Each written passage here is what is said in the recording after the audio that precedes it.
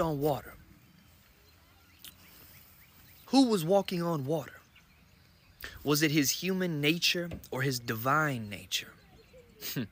If you listen to the Eastern Orthodox or the Roman Catholicism, their idea of Christology would tell you that that was the divine nature walking on water, but not the human nature.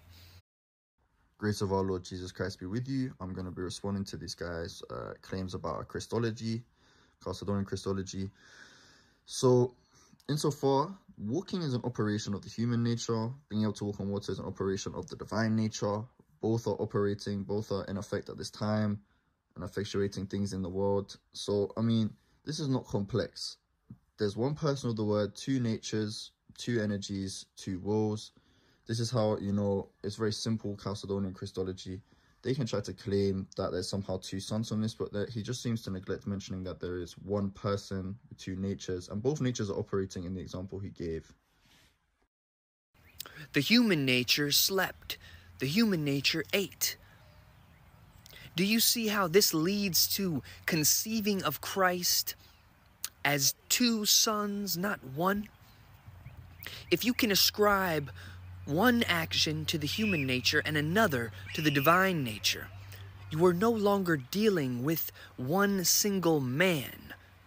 So he seems to think that when we attribute particular operations to a nature, that we're separating Christ, but Christ is one person, and persons do the particular actions, but the ability to do so is down to the nature. We are not sharks, for example. As humans, we can't live underwater and hunt fish. That's just not how we live, because it's not proper to our nature. And sharks can't walk because it's not proper to their nature. It's proper to ours. We walk as humans. It's proper to our nature, and many other creatures on earth. So when Christ does a human action, that's going to be proper to his human nature, but it's still the one person of the word acting. In the same regard, when he does miracles, that's going to be proper to his divine nature, because what's proper to the human nature is not going to be proper to the divine. The divine doesn't need to eat, sleep, nor can it perish. It can't die.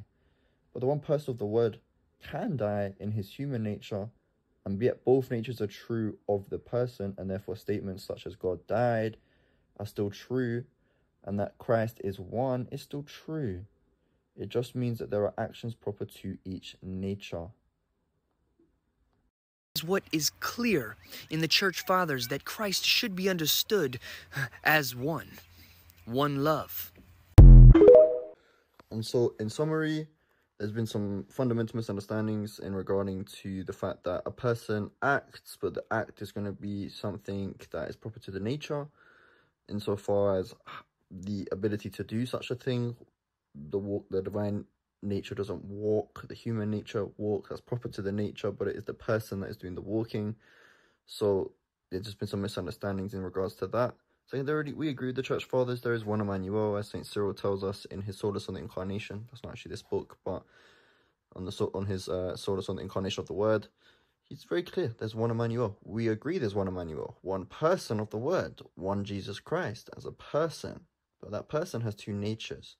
So yeah, let's be mindful of monophysite and miaphysite Christology, especially miaphysis without Orthodox qualifications.